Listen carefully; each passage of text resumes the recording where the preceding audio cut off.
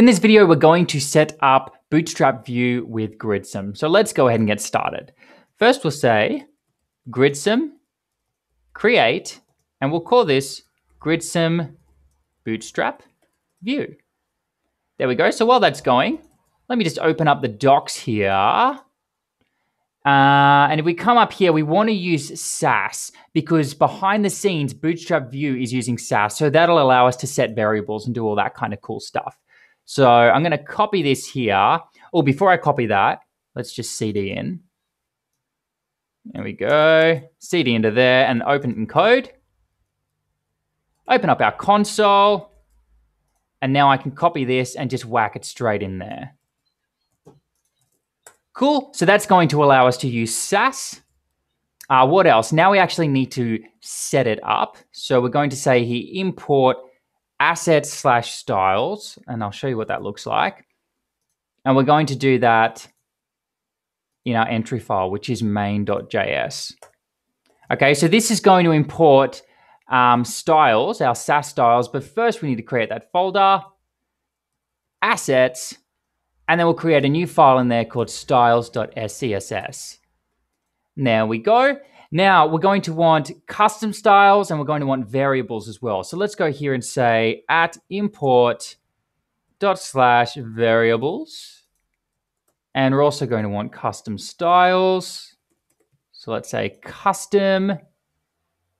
And I think that's about it. Oh, and now let's go new file, variables. Whoop, what did I do there? Accidentally press enter, delete that. New file, variables.scss. And what else? Oh, it looks like I'm searching something here. There we go, got rid of it. And then custom.scss. So new file, custom.scss. Okay, so the reason we're doing that is this is going to be our entry file for our Sass. First thing we'll do is import our variables, then our custom styles, and in here is where we're going to import Bootstrap, Bootstrap for Vue. So let's go here and install that by saying npm install Bootstrap Vue. And now what we can do, check this out. If we're using Webpack, which Gridsome does use under the scenes, behind the scenes, we can just copy paste that. And now we're importing Bootstrap styles and the Bootstrap Vue styles as well. Okay, we have Bootstrap Vue. What else? Now, if we go to main.js, actually, no, I don't think we need to do anything there. I think we're pretty much done. Let's go to layouts and start trying to use this. So we're going to import the modules separately.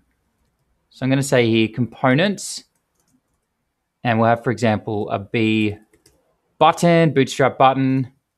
Let's go ahead and import that by going B button, and we're going to get that from bootstrap-vue. Oh, forgot the from word. There we go. And now let's see if we can actually use this B button component by coming down here and then saying B-button and whacking in there, click me. Right, let's go Gridsome, develop, and see if we've got any problems here. Give that a second to load. I'd usually edit this, but this is just a quick one. All right, so something's not working. Unknown custom element B-button. Aha, components, forgot the S there. And there we go. It's working. All right, so by the way, you'll notice that in the docs, they get you to do it slightly differently. Come down here, Bootstrap Vue. So one thing they get you to do is say Vue use Bootstrap Vue. And the reason I don't do that is because that's going to import all of the Bootstrap Vue components. And we just want to import the ones that we need. That just means that we get better tree shaking and it speeds things up. So rather than importing every single Bootstrap Vue component, we're just going to do it manually so that we don't end up with this massive bundle size.